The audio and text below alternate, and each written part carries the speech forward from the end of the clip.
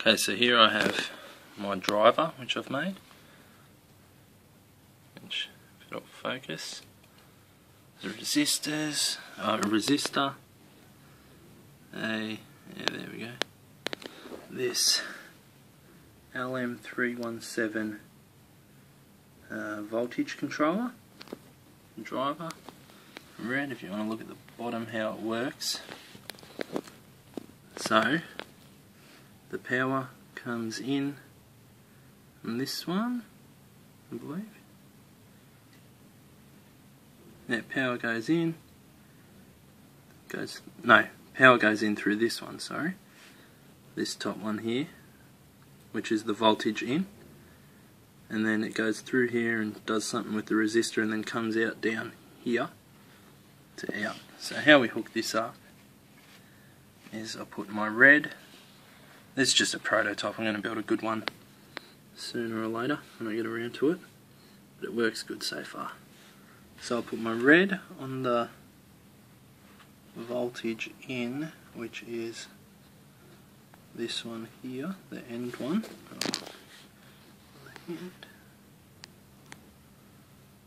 So I just sit that there.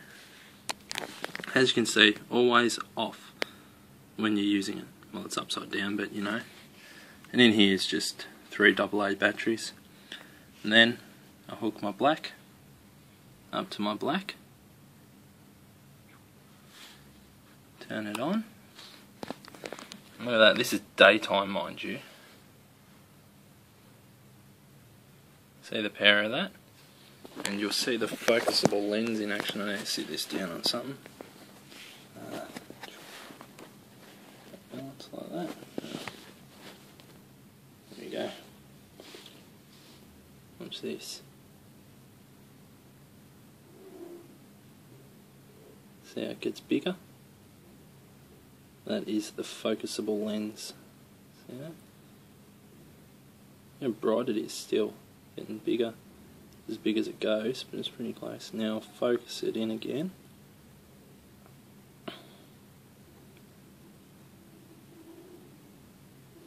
And you should always wear glasses when playing with these things. Preferably safety glasses. So there, that's about as focused as it'll get. But I will also show you a clip of it doing it at night time. This will go across the road and into you can see it on the wall in the daytime. It's pretty bloody powerful. Now we turn it off. So there, that's killed the power. It's off.